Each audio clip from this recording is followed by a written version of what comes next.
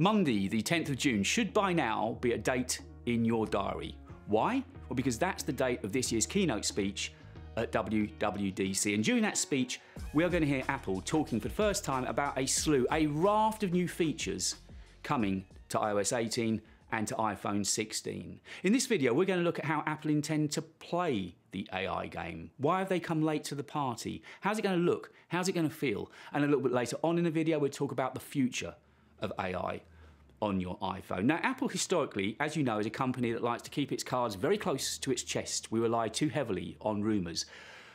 But for some reason, they've been very verbose and very open about the fact that AI is coming to iPhone later this year. Tim Cook has gone on record a few times this year. Recently, he said that we're going to be breaking new ground on generative AI and went on to say that we believe it will unlock transformative opportunities for our users. And towards the end of the Q1 earnings call a few weeks ago, and I wouldn't suggest you listen to it, it is as dull as dishwater, but I sat through it for you. And during that speech and that phone call, he had this to say when asked directly about the future of Gen AI on iPhones. In terms of generative AI, which I would guess is your focus, we have a lot of work going on internally, as I've alluded to before. Our MO, if you will, has always been to do work and then talk about work and not to get out in front of ourselves. And so we're going to hold that to this as well. But we've got some things that we're incredibly excited about that we'll be talking about later this year. So we know that it's coming. It's not a rumor. We just heard it from the horse's mouth. We know AI is coming to iPhone. So the question is now, how's it going to look? How's it going to feel? How are Apple going to implement AI onto an iPhone? Now, I've got a little bit of experience about it because last year, for a time, I used this, the Google Pixel 8 Pro. So I've got a kind of idea about AI on phones. I liked it. I liked some of what Android had to offer, but not enough to stay with Android. I came back to Apple. I came back to my iPhone. Why? Because it suits me. I like the way it looks. I like the familiarity. I like what it offers me. It fits in with my Apple ecosystem, of course. And what I don't want is my iPhone to suddenly feel like an Android just to facilitate some AI. We know that there's some major overhauls coming to iOS 18 later this year, possibly the biggest changes we've seen it in its history, not only to the UI, but to the way that it's going to work around with AI. There's new features coming. There's new message features, Maps and Siri are getting updates, there's support for RCS, and of course, these massive AI improvements as well. And if you need more convincing that we know something big is coming, the A18 chip that's going to be in the iPhone 16 Pro phones, that's got a new neural engine with significantly more cores. So everything suggests we are getting something big a little bit later this year. Now, in true Apple fashion, possibly some of the high-end AI features will be locked down, software locked to just iPhone 16 or possibly even just the iPhone 16 Pro phones.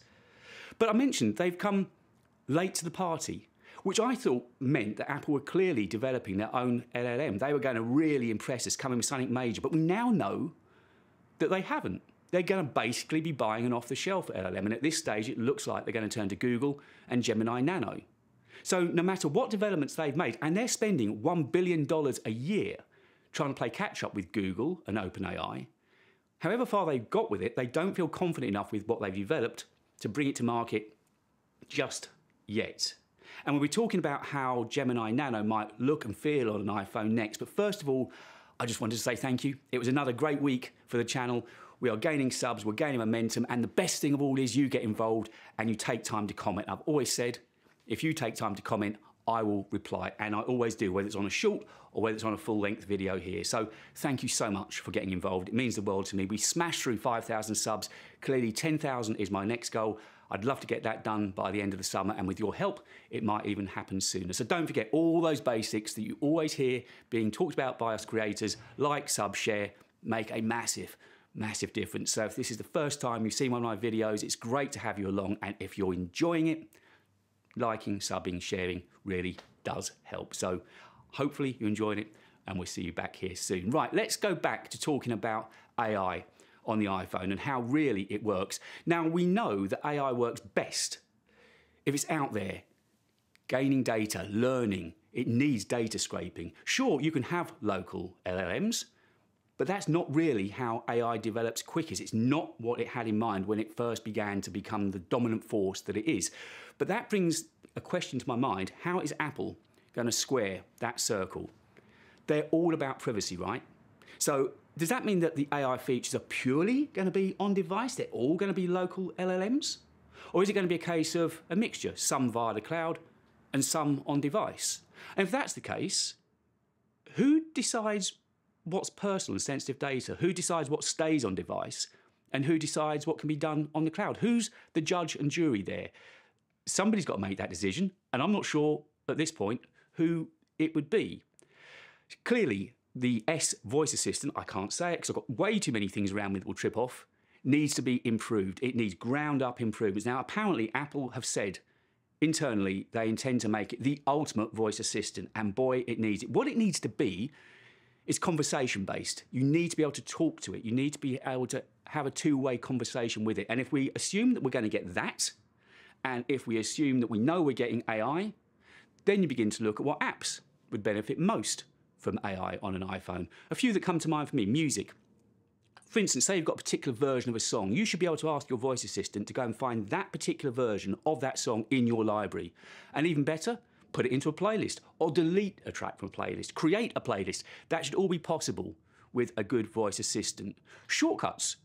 I want to use them, but I never have. I'm too thick to understand how to use the shortcuts. I put my hands up. If you can help me, brilliant. But surely with AI, it should be super, super simple, shouldn't it? It really should be. If you want to turn the lights on in a room, say you've got a smart house, surely AI would work perfectly with that. And clearly the app that's absolutely waiting to have AI come to it is the Photos app. As good as the Photos app is on iPhone, with AI, it could be even better. Now, as I say, I did play around with the Pixel 8 Pro last year, and there were a couple of features on there that I really did like. For instance, Magic Eraser. That would fit fantastically onto an iPhone. I can see that being really useful for an iOS user, but not so much Best Take or Magic Editor, because there you're getting into that murky water of creating an image that never actually existed, and that doesn't feel very Apple. Android, their speech to text is amazing. I could probably dictate a whole blog to it. It's that quick and that accurate. And if you want to read my blogs about Apple gear, you can find them over on Medium. Also, Audio Eraser, that is amazing. Coming from an audio background, the way it cleans up audio is stunning, and I would quite like to see that coming to iPhone. So when you're taking videos out on a windy day, it cleans everything up. And Circle to Search, although that's not really for me, I can see that a lot of iOS users would really, really like it. So now as we get towards the back end of this video, I've just got a few questions I want to run past you. First of all, who pays who? Do Apple pay Google because they want the best LLM? Or does Google pay Apple because they want their LLM to be on billions of iPhones and get as much data back as possible? Or have they just come to some neat little arrangement? Do either company mention either company? We've got Google's I/O coming up in May, and of course WWDC in June. Do Google come on stage and say, we are now powering iPhone? Do Apple come on stage and say, we've got Nano powering our AI features? Or do they just say something bland like, we've partnered with industry-leading giants? You tell me. I really don't know which way it's going to be. And also, how long will Apple want to be reliant on Google for supplying their LLM? Apple like to be in control. If you think back to 2012, I think it was, when Apple eventually launched their own Maps app, that came about because of a big falling out between Google and Apple. If you remember back at the time, they fell out because Google refused to give Apple the rights to the voice-directed turn-by-turn navigation feature. Apple will not want to find themselves in that position ever again. And finally, will we hear on stage for the first time Apple actually saying AI for the first time? Will they drop machine learning? Will they talk about Gen AI? Will they talk about AI openly? The fact is, this is only the start of the story. Much like when Vision Pro was launched back at the beginning of this year, it's just the start. If Apple have decided that they want AI on their phones and they've got the AI bit between their teeth, this is going to move at a hell of a pace. Of that, you can be certain. Where it goes from here, I don't know, but it's an exciting journey that we're about to embark on. And I'd love to know from you, what features would you love to see on iPhone 16, in iOS 18? What AI features would you love to be in your Apple ecosystem? Thank you ever so much for watching this video. It's really intriguing what we're about to see. Get involved. Don't forget, like, comment, subscribe, and I'll be back with another video next week. Thanks for watching, and I'll see you very, very soon.